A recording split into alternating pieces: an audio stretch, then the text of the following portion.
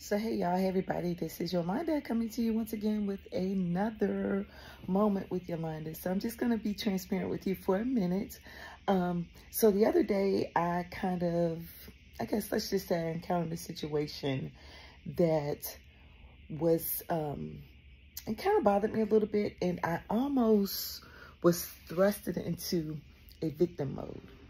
Meaning that I was going to start feeling sorry for myself and, thinking in my mind, like, you don't know and you don't understand and you don't know all the facts and that sort of thing. So I was about to go straight in victim mode.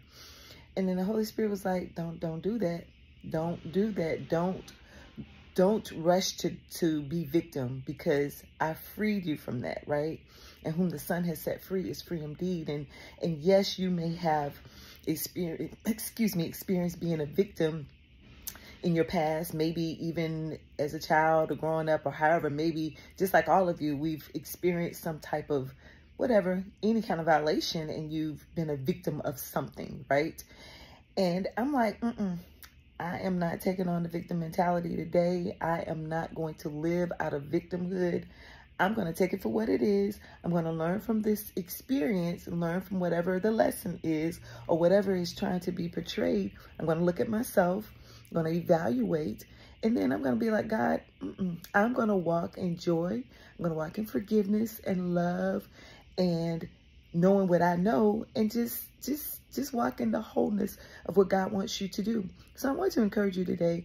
Don't be a victim today. Don't walk in your victimhood. Don't let it be something that's always a thing, or we always revert back to that.